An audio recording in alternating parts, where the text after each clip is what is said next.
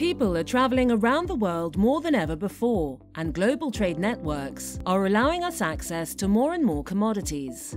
However, this can mean plants and animals are accidentally, or sometimes intentionally, introduced to regions of the world where they have not occurred before and where they may cause problems. When a species is introduced to an area outside its native region, it is termed a non-native species or alien species. Although many of these plants and animals, or the pathogens they might carry, will not survive in the new environment, sometimes they do. And when they do, they may rapidly reproduce, spread and cause significant damage to the environment, the economy, our health, or the way we live. These are termed invasive alien species.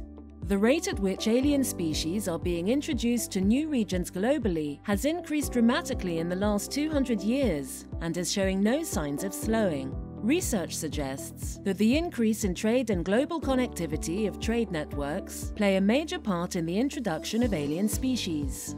An EU-funded research project called Alien Challenge brought together experts from Europe and across the world to work collaboratively to compile and harmonize information about alien species within Europe. From this, they considered approaches for monitoring the arrival and spread of invasive alien species. These scientists will continue to work together, as well as with other researchers and policymakers, through a new action called Alien CSI and a Belgian project called Trias, which aim to increase understanding of alien species through citizen science. So they also need your help.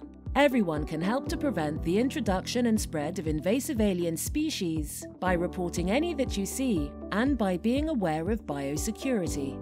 Get involved and help stop alien invasions. The Cost Action Alien Challenge and Alien CSI are research networks funded by the COST Programme, European Cooperation in Science and Technology. Trias is funded by the Belgian Science Policy Office.